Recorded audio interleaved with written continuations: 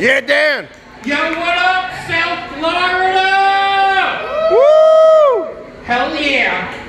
Almost everything he said was true except about me being very talented. You're about to find out that my comedy is about as memorable as a date with Bill Cosby. Yeah, speaking of which, that shit fucking ruined my childhood love for Jell-O pudding snacks. I can never again think about that nice creamy pudding melting in my mouth without envisioning Cosby's cum. But yeah, as I was saying, you'll find out soon enough that my comedy is I'm about as good at comedy as Michael J. Fox was at the Mannequin Challenge. Well, nobody remembers that shit. I swear this is one hell of a stiff fucking crowd. I feel like I'm in a fucking comatose clinic. So anyway, moving on from that shit, one thing I do hate about the news, aside from desecrating my childhood, most of the time the news doesn't tell us anything we don't already know. Like, I'm sure most of us already knew long before a couple weeks ago that El Paso is a shithole. Yep. But yeah, don't worry, I'm not going to say anything more about El Paso, because I really don't feel like getting shot. But I will say, I do wonder if every fucking casino now is going to change the name of that card game, Texas Hold'em. So, speaking of which, speaking of names, you know, one thing I hate is how all these fucking natural disasters keep on naming themselves after actual people's names, and after the disaster gets really bad, it fucks things up permanently for people who have that fucking name. I mean, think about all the poor women named Katrina who can no longer visit New Orleans ever again. And I'm sure in the past 25 years, no parents down here in South Florida have named their son Andrew. But yeah, what makes even less sense is nowadays with all the shit that's going on, there's still parents who name their fucking son Gunner or Shooter. Like, what the fuck? You can never take them to the fucking terminal while they're a kid. Imagine them running away at the fucking airport. You chasing after them. Shooter! Shooter! Gunner! Come back! Gunner! That's the way to get your child fucking killed. So, I grew up in the 90s, and has anybody seen that Michael Jackson documentary, Leaving Neverland? Yeah. You know, hell yeah. I watched it, and I do gotta say, yes, I feel horrible for the kids he molested, but I actually feel even worse for the kids who met him who he didn't molest. I mean, imagine how fucking insecure they must feel. Michael Jackson was not a picky motherfucker, so if you met MJ when you were a kid and he didn't try to fuck you, obviously it's because you were ugly as shit. Yeah, you must be an ugly motherfucker if somebody who looks like Michael Jackson wouldn't fuck you. Because Michael Jackson was almost like the fucking Rocky Dennis of celebrities. Yeah, don't worry, my mother has the same physical appearance. That bitch is ugly as shit. Every time I look my mom in the eye, I feel like the fucking narrator in Edgar Allan Poe's story, The Telltale Heart.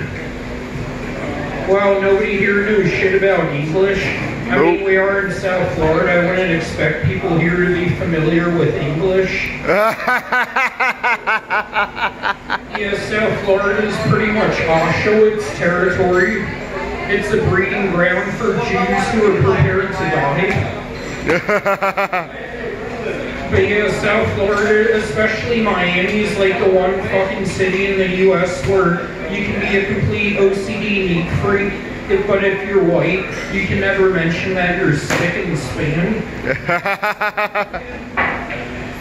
But yeah, I actually the other night did a show in Miami, and they told me that I had to watch my mouth. I'm like, seriously? I have to watch my mouth doing a show in the one fucking city in the U.S. that has nude beaches. What next? Am I going to go to fucking Vegas and are they going to say to me, alright, refrain from telling any jokes about drugs or prostitution? So, going back to Michael Jackson, you know, I will say he was a smart motherfucker. He actually, the fact that he bleached his skin before fucking all those kids. I mean, seriously, can you imagine if he was fucking all those kids while he was still a black man? They would have had his ass put away for life.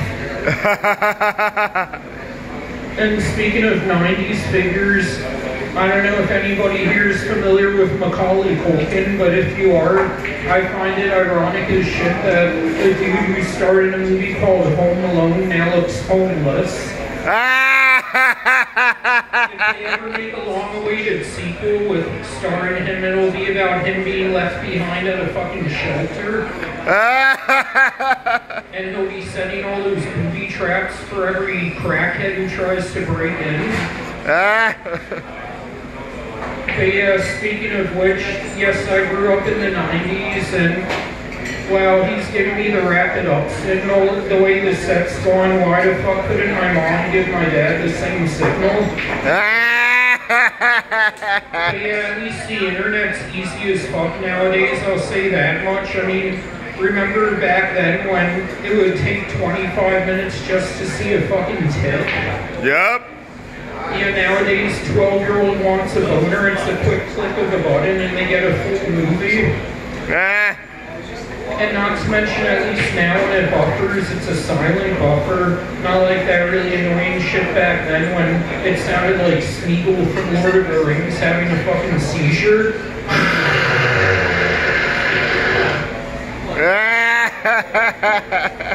So wow, I haven't bombed this bad since Trump hired me for ISIS.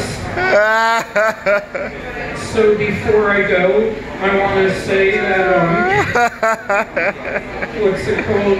Yes, I'm a foul-mouthed Jew from Philly. I'm Jewish, but I actually wish that I were black instead.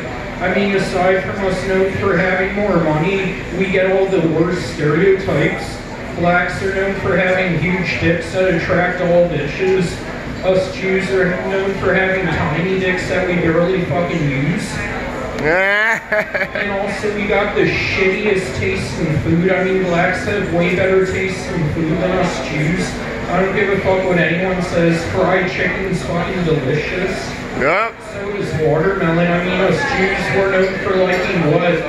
Hummus, gefilte fish, herring, all that shit's as fucking nasty as it sounds. When's the last time you've been to a fucking seafood joint and then had your server say, our fresh catch of the day, pickled herring, caught straight from the dead sea.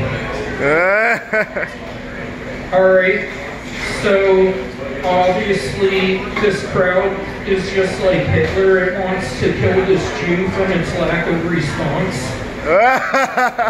So, before anybody tries to stab me, I'm gonna hand the mic back to your host, y'all. Woo! Yeah, Dad! That man!